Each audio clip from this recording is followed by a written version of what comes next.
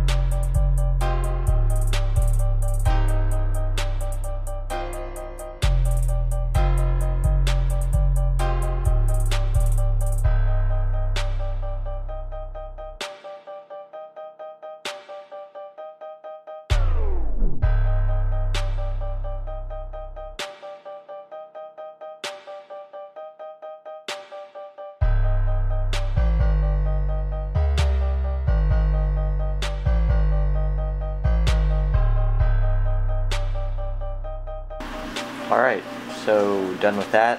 It's definitely not a masterpiece by any means, but it's a good example for all intents and purposes.